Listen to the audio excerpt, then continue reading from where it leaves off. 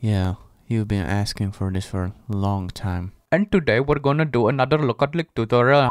No, but jokes aside. You've probably noticed that I already posted such videos. But since then, Steam settings changed a bit. And yet most of you don't know how to apply the square deadzone settings. So I thought it would be a great idea to make an updated version. But before we go any further, make sure to hit the subscribe and like button if you enjoy my latest content. And yeah, I started to stream again. Let's go.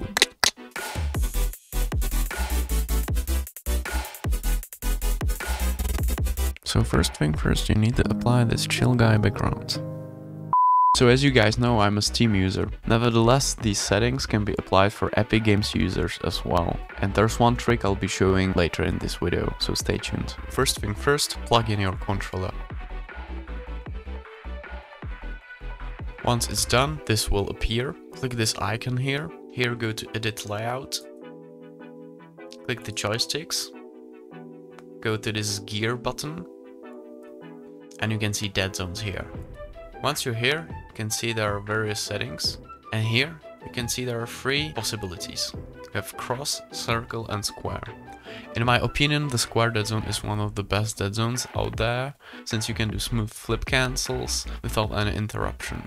You have a circle deadzone here, which I used to play on.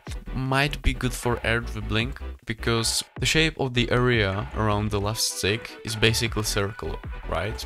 However, it's not really ideal for flip cancels and for stalls. Cross deadzone is something similar to square. I know some players use it, but if you'd like to be really consistent with flip cancels and creative resets, I would go with square. Here we have outer ring, command radius. To be fair guys, I'm not sure how to describe this. However, what I observed is that it's like the part near the ridge. So it's the area when it's not doing anything, I guess. You know, when the move stops, basically. If you know what this does exactly, let me know in the comments. You have a bunch of settings here, which you don't really need to touch in my opinion. Maybe the response curve is great. I have 170. It's basically how fast it will start to react. So it's like the inner deadzone, inner sensitivity. So you can play around with this. However, I wouldn't set it too low, since it can cause you like a drift stick or something. I mean, technically, if you have really small drift stick and you put this higher, you can fix this drift stick. And this is quite important. Stick response curve. So I have custom curve, but you have some presets here. You have linear, aggressive, relaxed, wide and extra wide. A lot of players actually recommend aggressive, which can be faster for certain movements and flip cancels. However, again, I wouldn't really try to be faster, since most of the time when we are going for creative resets, we actually want to be precise instead of fast. It can work for you, but again, just experiment with this, then set what you like the most. Don't really listen what other people tell you, okay? I have this on max, I guess that makes sense. And we're good to go. It's the DOGG. So guys, as I promised, I'll show you my updated in-game settings as well. As you can see here, it haven't changed, and the reason is the square deadzone. The square deadzone in general makes the gameplay more smoother and the response faster. So it means that the left stick gets more sensitive in my opinion, rather than playing on circle deadzone.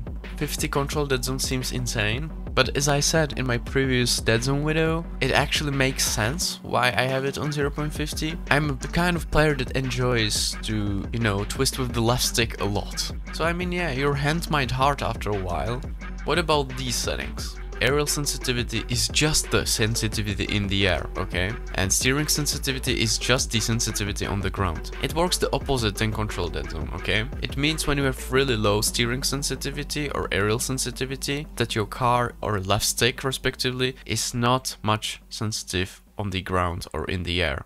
However, if I would put this to 10, the left stick is sensitive to every little movement in the air. It's about preference, guys, okay? And just put it how you feel like it, you know.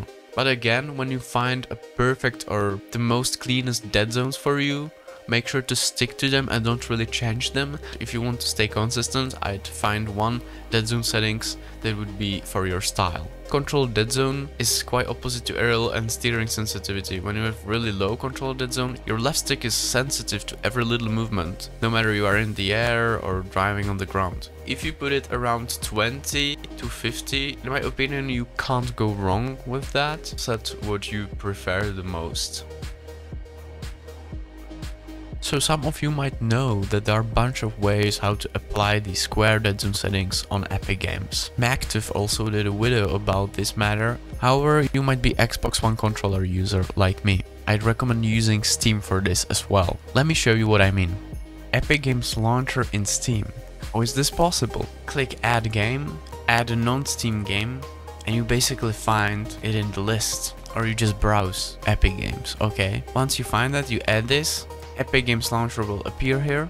You repeat the same process. Plug in your controller, click the button here, and you change the Deadzone like we did before. But there's one thing you need to follow after this. When you're launching Epic Games or Rocket League, don't go directly to Epic Games. You need to play Epic Games here from Steam, okay? So at first open Epic Games through Steam and then play Rocket League. So it might not be working on the first go, so make sure to restart your computer after doing this. Oh yeah, and by the way, these are my camera settings if you didn't know.